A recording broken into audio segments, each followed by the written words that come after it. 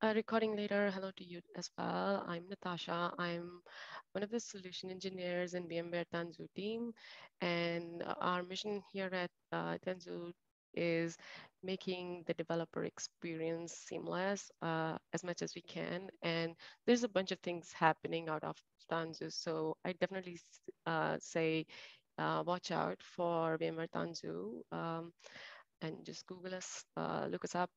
Um, Within that space, we have a new product called Tanzu Application Platform, which is a bunch of other things, but one of the core pieces to it is the supply chain, is where we address the CI/CD pains that you feel today, and it's based on top of an open source project called Cartographer.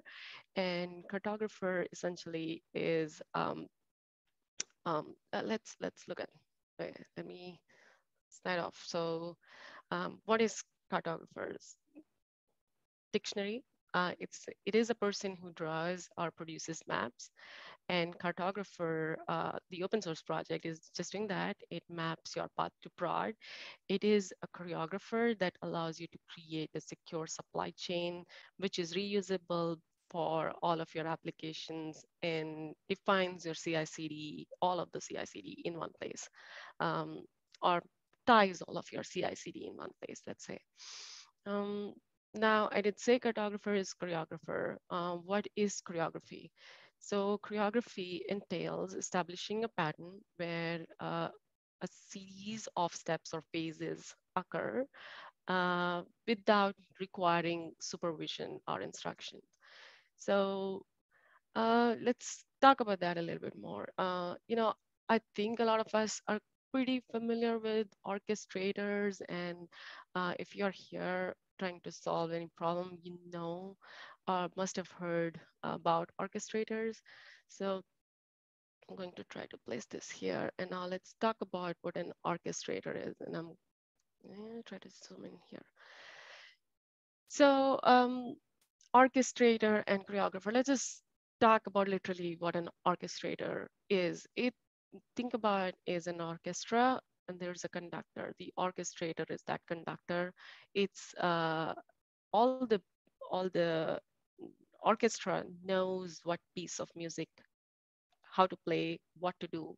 They know everything, but they still look for the conductor to pass on the instruction to play that piece. And then everything is a symphony.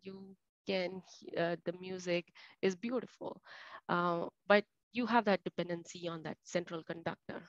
Then quite quite equivalent to that would be a choreographer. So choreographer also uh, it sets a pattern on who dances first, what is the front row, how they dance, and then how all the movements are placed. But when the performance happens, you don't need the choreographer to, kind of have the dance play out. So that's on a high level the difference, and pretty much the difference in how an orchestrator typically would play out the CI/CD. It would have some steps.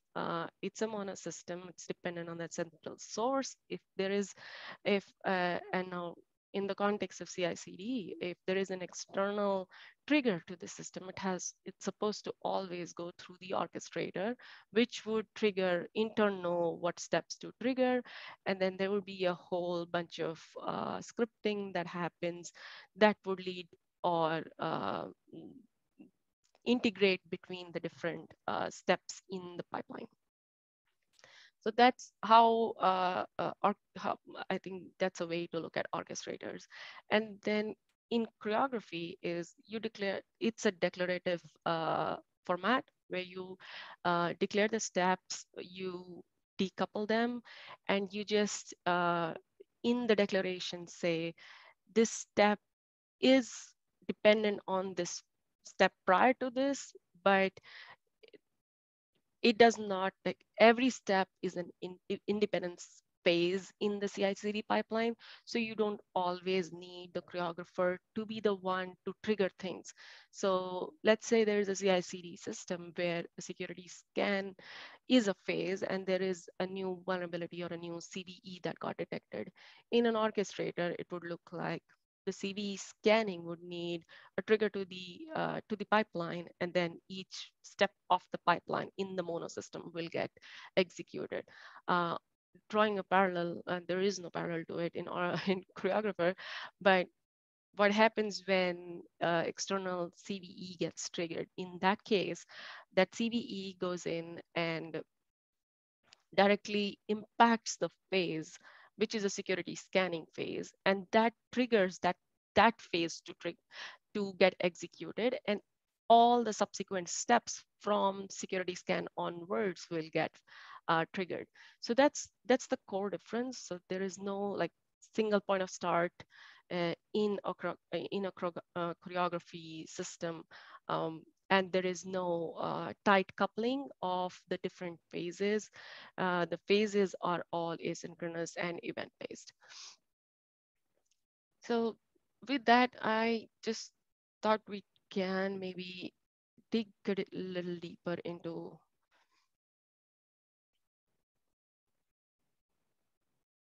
sorry about that, I got in my way.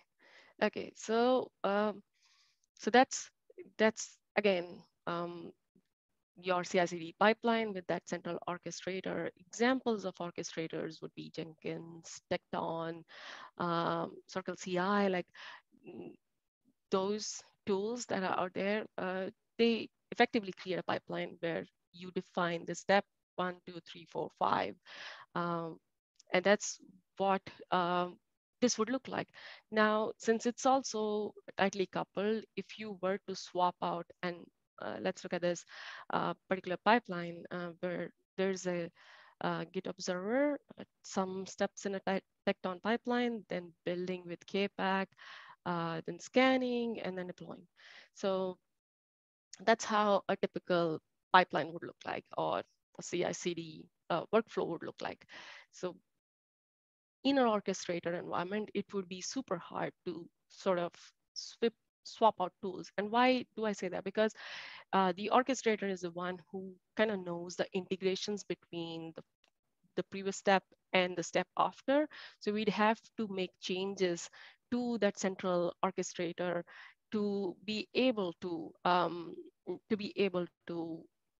accommodate a new change. So if you were to use a new build tool, you'd have to go in and make a change.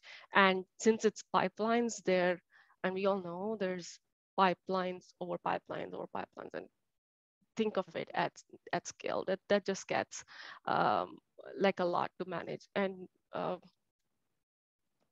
it is like a rigid flow that you have to go through. So I was going to this. So now we are at a scale problem with the orchestrator. So this is dev team A, B, and C. Everybody wants to do their own thing, and we have created this pipeline sprawl, and switching anything out here is a nightmare. And uh, you have to, so just like we talked, if there is a CVE that needs to be fixed in the base OS of the image that you created, you'd have to kind of trigger a dummy commit into your Git to be able to even trigger the whole pipeline. So with all that said, there's an inconsistent path to prod. Then there is no separation of concerns. The dev teams can get in and write their own pipelines. Sometimes I've seen dev teams at our customers just having like super short pipelines and just skipping the image scanning stuff. All they care about is, okay, the bare minimum. I need to do a source scan. I need to do a container creation of sorts, and then deploy. They don't look at image scanning. They don't look at all of those things. Maybe even in some cases, there's no testing, that's part of the pipeline. So there, there is all these inconsistencies in the path to prod, which we believe that security should be front and center with as we are getting into this container space, we need to make sure what goes, how it's running, and that there are no known CVEs. We address at least those. Um, so with this, let's look at how cartographer is like trying to solve this problem. Like, what would happen, or what does cartographer do to address these problems? So let's switch over to cartographer. Again, what cartographer does is you have these steps or phases in your CI/CD flow.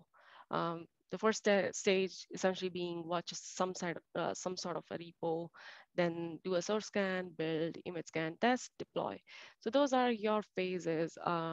Typically, there'd be like uh, different implementations of each of these.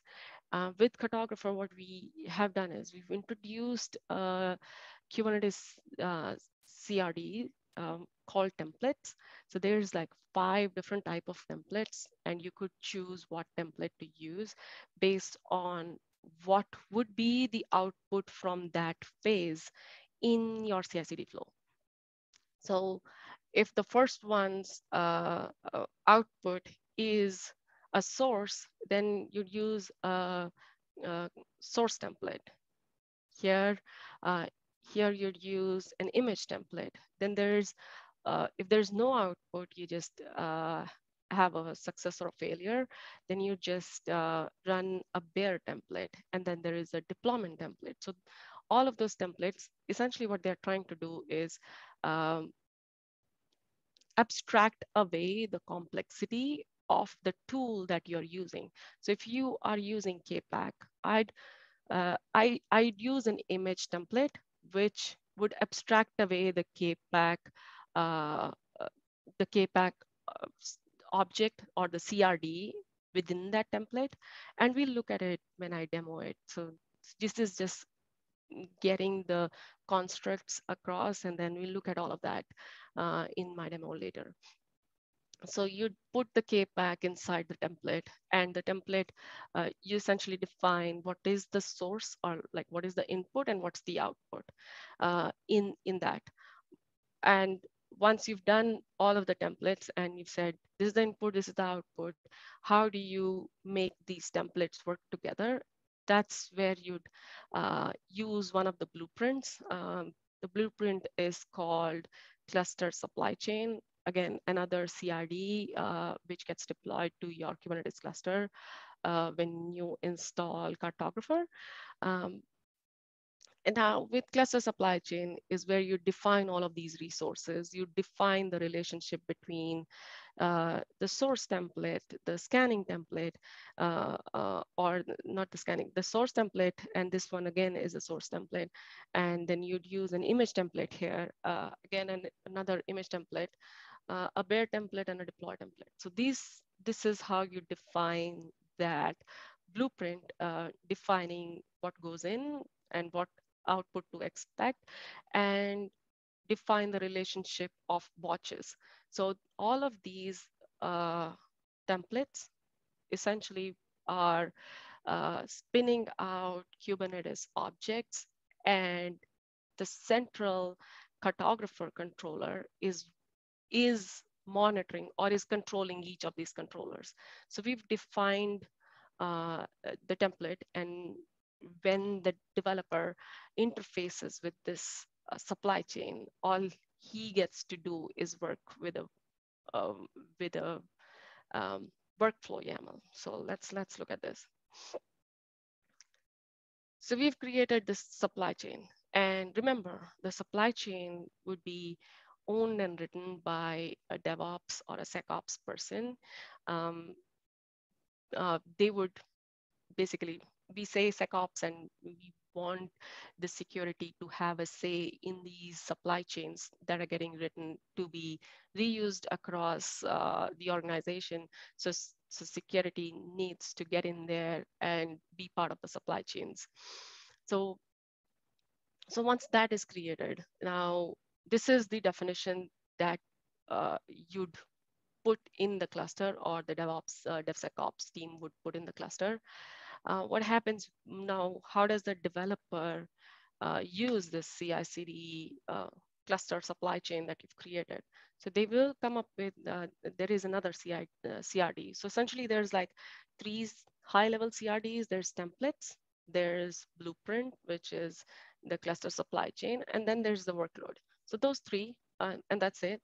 So the developer uses a workload YAML, which you think is like a super compressed version of a deployment.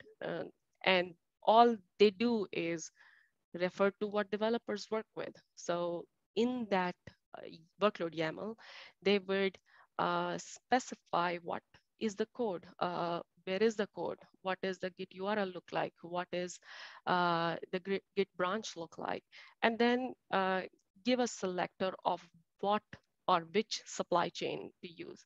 There could be several supply chains based on different teams trying to do different phases in their lower environment or their prod environment, and or they could be just different tools that each of these teams decided to use.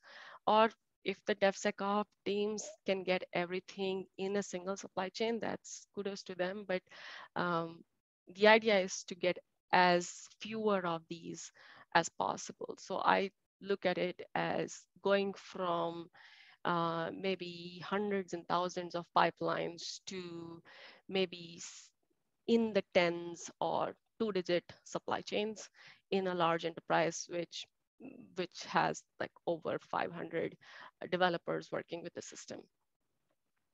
So now, once again, I hope we got it across. I got it across. All the benefits that you see from Cartographer. One would be the flexibility of it, the ability to like switch out what tool to use, the reusability of how the developer just interfaces at that level. They don't have to create pipelines. They don't have to deal with any of that. They are just using a super compressed version of a YAML to interface with the system. Definitely, there's a separation of concern. Modularity is there and consistency across the board. With that said, if there are any question, I can pause for a minute here, try to answer some.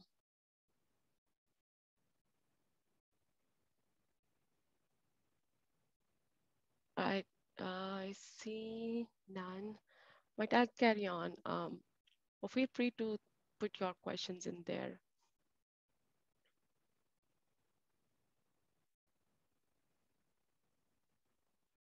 Okay, so in the demo, what will, here's like, we talked about all that, and I think we need to see how of it now.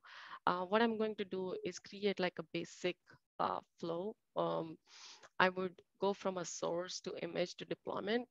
I'd show in the stage one how this would happen if you were doing it manually by means of CRDs, by directly accessing the CRDs for these tools that we are going to use. In stage two, we'd look at the templated versions. And then finally, stage three, we'd look at the cartographer, parameterized templates and supply chain. And then, of course, along the way, we'd try to go look under the hood, what's going on, and so on and so forth. Okay, so let's get started. And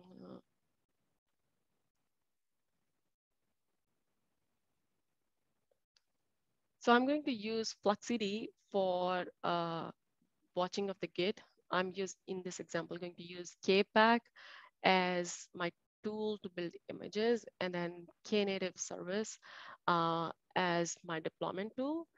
And there's all of these YAMLs that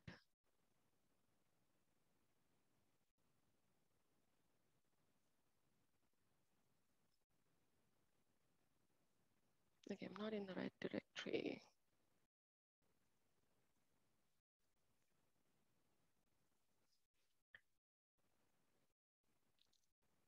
So the first one here is the Fluxity object or that you'd create. You'd specify what git branch, what URL, what's the interval to poll, and all of that good stuff in here.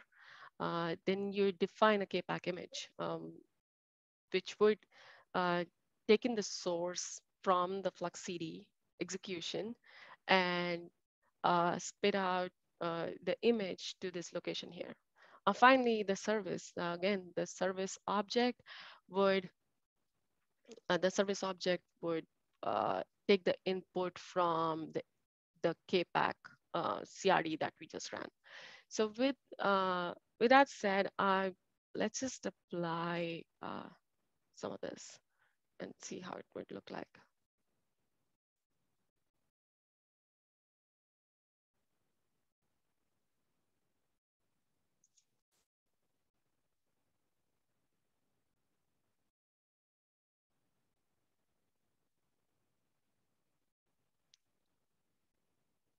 Okay, and I can do a get on that.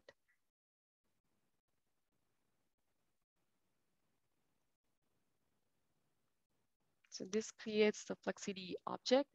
And if I look at the object, what it's doing is it pulled from the repo, and then it created a zip file and pushed in that location. So what I need to do in the next step is I need to get into my KPAC object. I need to supply this URL over there.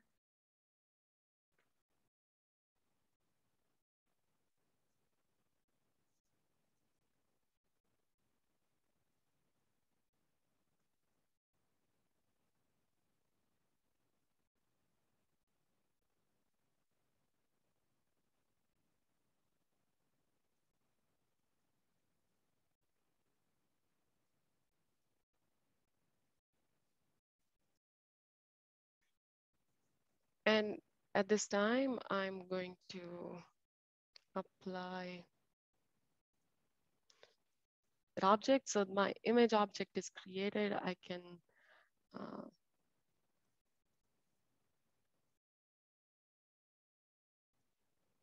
so it takes a few minutes here to run, but I wanted to show the underlying YAML, how it looks like. So this time it's creating the first build. It's saying it's executing, and either I can wait for it to come back with the status, or since I'm using KPAC, the KPAC CLI itself allows me to get in here, look at the logs for the running build.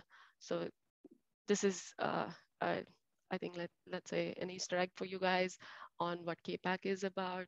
Look it up, another awesome tool in creating your containers. Now you don't need your developers to write those Docker files and be responsible for managing the Docker files. Every time there's a CV, you're swapping some layer out. So none of that is your developer's responsibility. It's get taken care by KPAC. So all it does is uh, we were just looking at it, it analyzes the different phases. In the phases, it knows, okay, this is a Java project and it's a Spring Boot project. So I need all of these build packs, and it'll apply those build packs and create that container for you. Now, with that said, I can now run the object since the build is complete, and I can get the latest image out of my image object. And this in turn is what I'll use for editing my delivery object, right? So we just saw that YAML. So we are going to do that.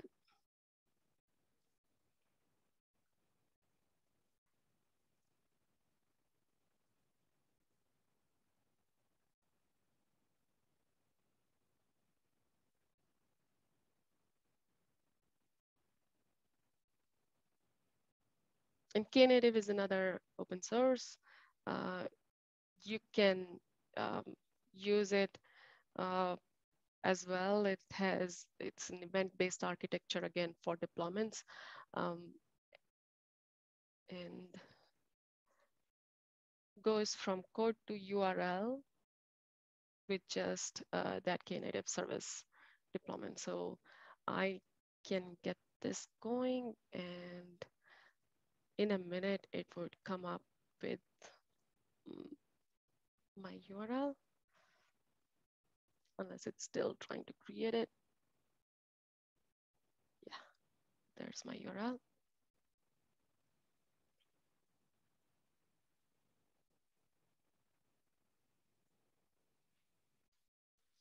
Okay, so but it's all manual. So there wasn't anything that happened automatically for us here, and that's the whole problem, right? You would write an orchestrator script, which would say this step, then look at that YAML, watch the object, look at the YAML extract, put it somewhere. It's a bunch of scripting within the scope of that scripting or your orchestrating tool. You do that versus what Cartographer does is uses the native Kubernetes object and layers on top of it and uses the Kubernetes native controllers and watchers to extract this information out. So now with that, the next step, like I said, would be templating this. So move on to the templating part. Um, Before we get there, I told you there is a bunch of templates that are available, and that's how I like to show you all these templates that are out there, which cartographer install. There's a cluster config. So if you're spitting out a configuration of sorts, you'd use that template. If you're spitting out a deployment, that would be the template. If it's an image, that would be the template.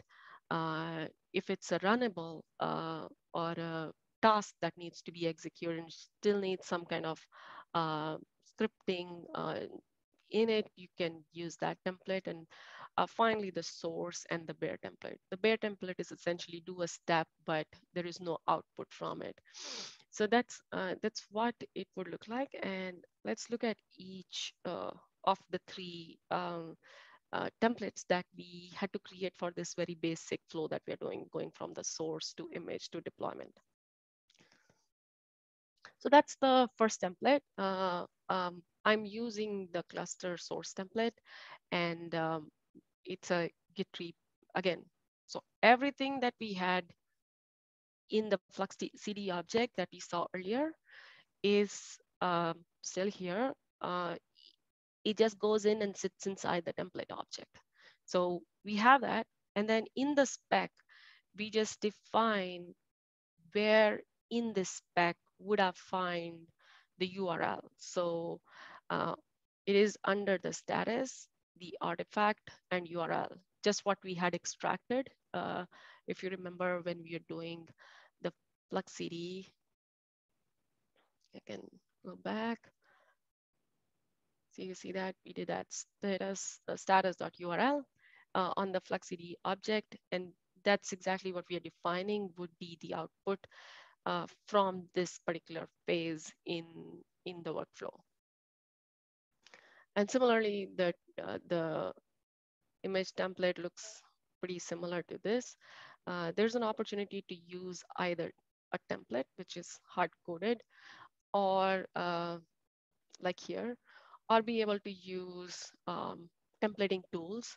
So you could, instead of a hard-coded template, you could use YTT, another tool out there it's a YAML templating tool, essentially, and then you can parameterize what gets spit out from this. But in this case, I'm just using a template. Again, that kpack object sits here. All I say is that parameter from where to pull the URL for this phase is defined here. And we'll see how all of this gets connected in that blueprint. And finally,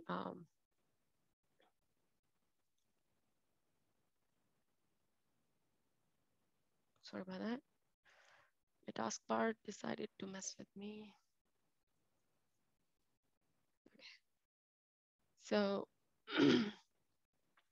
this is the cluster. This is a cluster template. It does not spit out anything. It just deploys and moves along. Uh, but the input is from that images template that we created right before this. And final step would be to look at this supply chain. So how did this all get put together? So this is a basic source to URL supply chain that we created. These are the resources. Again, it's an array of objects. The first one being the source. So we had created this source using the FluxCD CRD in the template. Could be anything else if you wanted to switch out, as long as it is able to provide you that URL of the blob, it's all good. So so we define here, we define parameters. If we have to pass, there's an opportunity to pass parameters to the templates. We could pass it through the params object in this YAML in the spec file. And then the second resource here is the image builder. And when you are in that image builder, I reference to source. So this source would essentially be an input to this image builder phase, and that input refers to the source builder. So this is that source builder. So this is how we are connecting the image to the output from the first phase. And if you noticed already, the sources is an array again. So uh, the supply chains that you build are no longer linear. So if you needed an image build step to trigger based on multiple branches, maybe, or multiple pieces of code that you are watching, so you could put both of those as sources here, and it would just trigger um, the image phase, or the image creation phase for you. And um, and then the deployer would reference the images from the image builder phase that you defined in the supply chain. So that's it. That's all it takes. The crucial bit would be the selector, and the selector is what you define this workload type. So essentially, if now there is a developer who wants to go in and start using this supply chain, they'd have to create that workload YAML, and in that workload YAML say my workload type is basic. So essentially meaning I want to use the this particular supply chain versus something else that could be running in the system. So that said, this we can now move on to like the more end-to-end parameterized versions of all of this.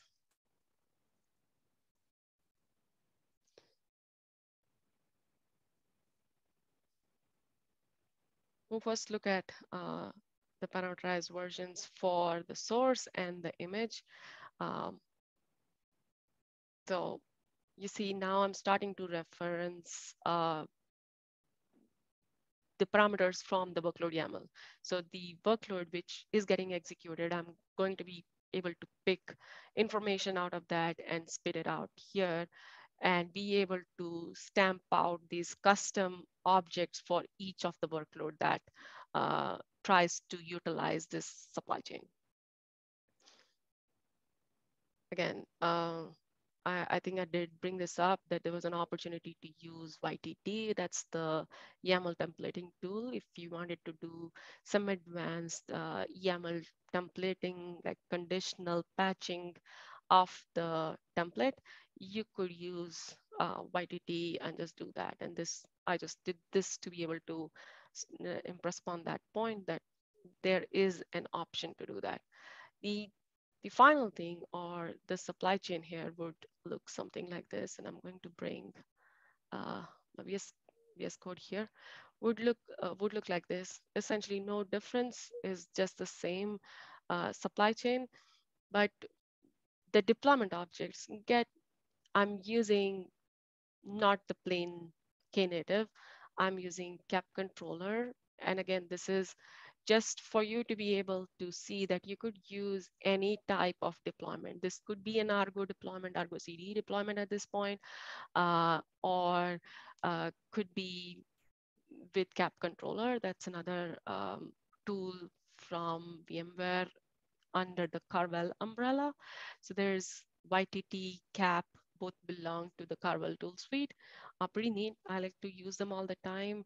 And that's what I'm using. And again, this is to impress upon that point that if you were wanting to do some Argo CD based deployment, you could just do that right here, and Argo CD would take over from here, and the pipeline would just spit out an Argo CD based object.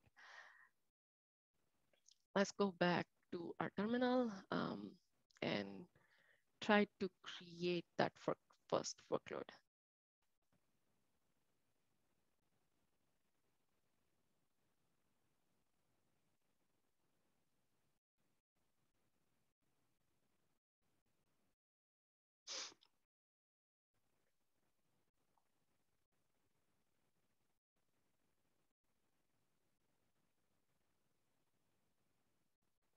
I did that. I wanted to also like sort of watch what happens when I'm running the workload.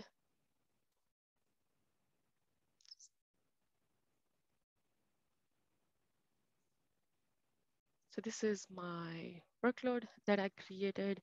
Again, I can by queue it. While it on the right hand side, you can see that the workloads come up, and the workload essentially points to one of my Git projects, that branch.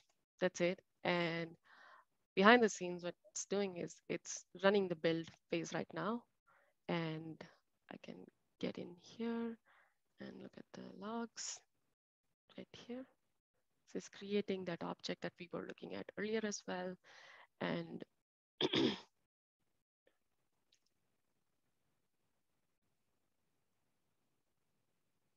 pretty much the same thing. Build is done. I go back, and then this is the new object that just came up for this application, and the deployment is coming up for right now.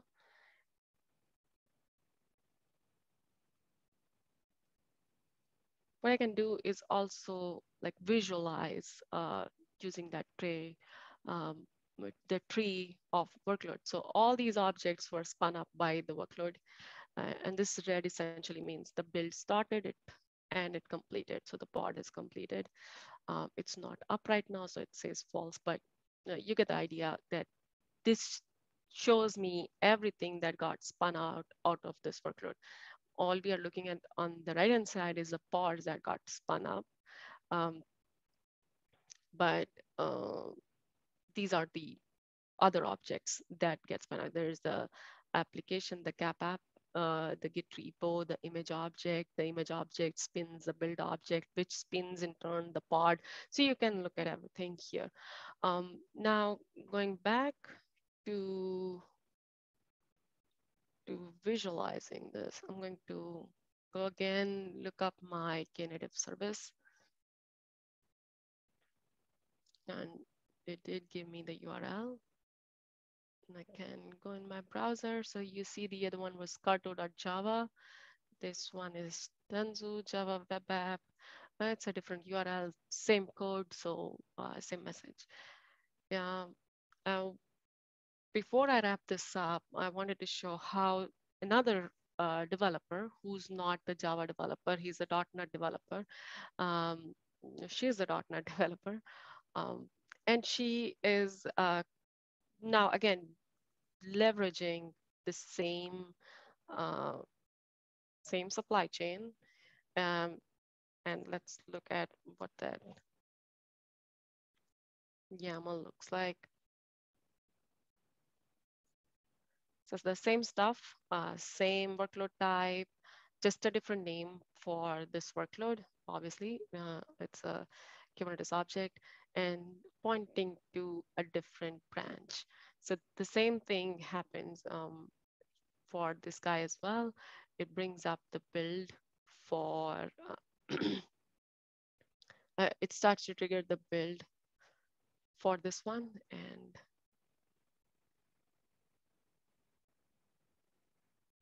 you see that one's running right now. And I can look at the logs. This is KPAC. KPAC being KPAC knows this is a .NET app. It's executing with the .NET build packs and creating the image for us, and will eventually pull. What's also good about KPAC is it lets you look at the software. Lets you look at the software bill of material, which I think increasingly is becoming more important and relevant. So this was the previous build that we ran, and just want to show that how it is able to show you the software bomb.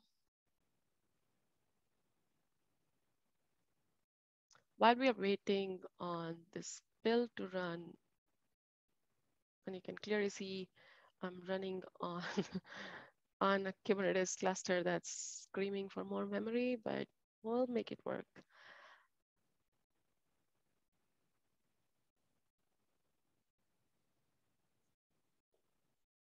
So again, now the tree, same stuff got stamped out. So this is all cartographer stamping out these custom objects based on the supply chain template, supply chain blueprint, and the templates that we had in the blueprint. It will create all these objects, and finally my URL.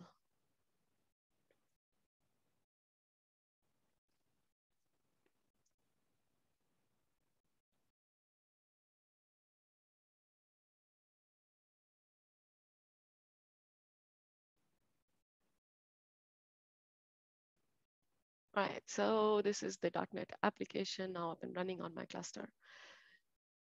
So in summary, let's just do a quick recap of what we just saw. So we just saw that basic supply chain. So it just had 1, 2, 3 phases, and I could add more. And all I was doing was, once this happened, which would be like already available in the system, it's a one-time thing, it's done and it's ready to go. And that's when the developers start interfacing with the cartographer with workload YAML. That's the 10-line YAML that we saw.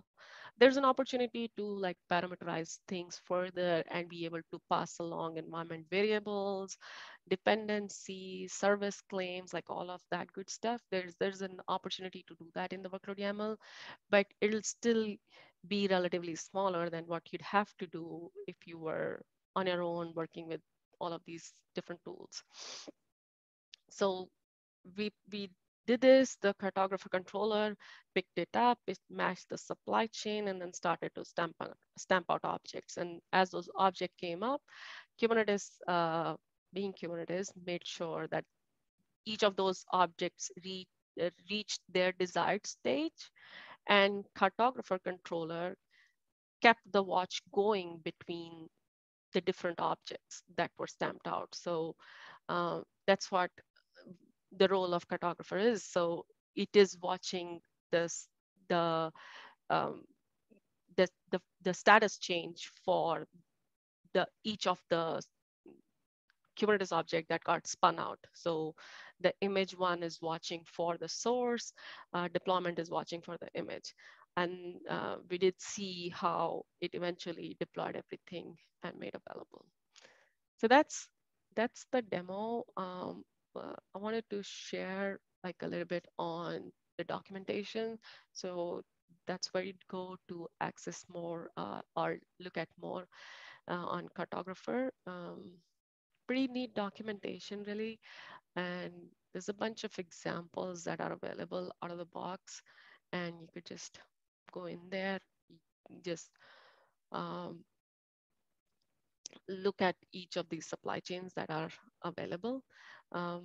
What we did was a deployment. There is an opportunity to also, and this is a live editor, and I love it because you can put your supply chain and be able to view. And this particular supply chain, which is what I wanted to show, is it's writing to a Git repo. So with GitOps becoming also the standard more and more, um, the idea is to be able to use this constructs. And if you want to deploy, if you're not at that, uh, uh, if you are not yet there with the GitOps model in your deployments, that's fine, just deploy. But if you were to like push it to a Git repo, you can absolutely do that. Use this Git writer, push it to an ops repo, and then have the delivery blueprint, which you'd have on your runtime clusters. The delivery blueprint would refer to the ops repo and be able to uh, run it on several clusters if you needed to. And I can show you another example here.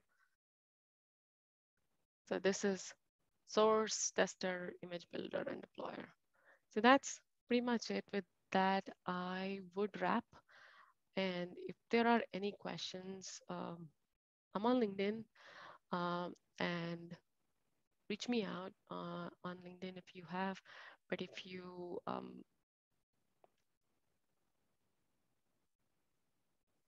or join the Slack channel for Cartographer. Cartographer is a CNCF project as of March 2022. So that would be another place. The Kubernetes Slack has a Cartographer channel. So you could join the conversation there, ask your questions there as well. So there's a lot of community folks who are also joining in, answering questions over there. So I would also do that. With that, we have about 8 minutes to spare and a few folks. And Alex, did you want to talk about the openings that we have at Team Tanzu if anybody wanted to join? I mean, you basically hit the nail on the head right there. We've got, if this tech seems interesting and you want to work with folks like Nitasha, I work with her pretty regularly. We have plenty of openings. I know certainly Nitasha and I will happily help anyone that we can. So if there's anyone that we can help, just kind of, make a career change, get into the space, whatever it may be, let us know. We'll happily work with you. And since this is Women Who Code, being a woman working at VMware, it's an awesome place for you to be and grow. So do check out and hit me up, Alex up, if you like anything. That's it. Thank you. Thank you for the talk and the live demo, and thank you both for joining us today. Have a good weekend.